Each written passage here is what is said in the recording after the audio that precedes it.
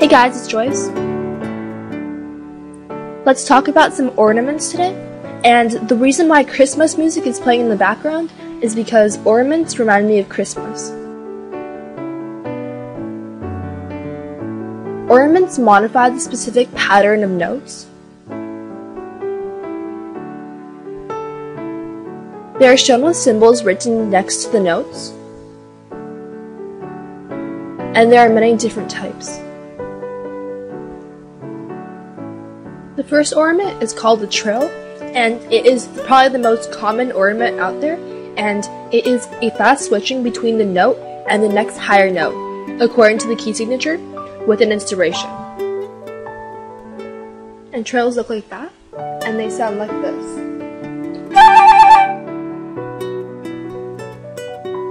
Next are mordents, which is a fast switching between the note and the next higher note. Only once though. It looks like that, and it sounds like this.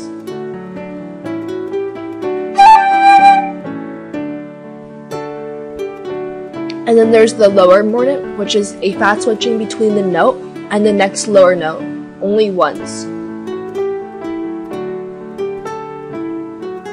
It looks like that, and it sounds like this.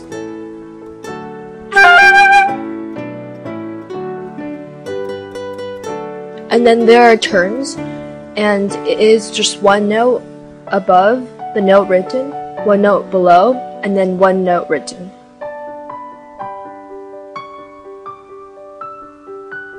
And it sounds like this.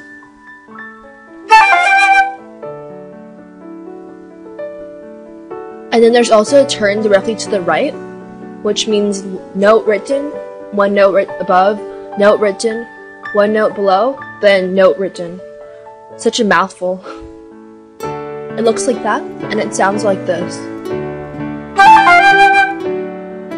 And then there's a turn with a vertical line through it, which basically just reverses the order of notes.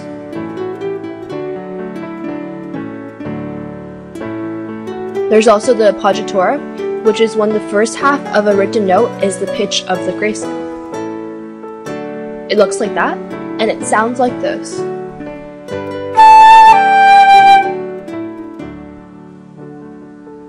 There's a traccatura, which is a very short grace note. It looks like that, and it sounds like this. Thank you so much for watching, and please stay tuned for more videos.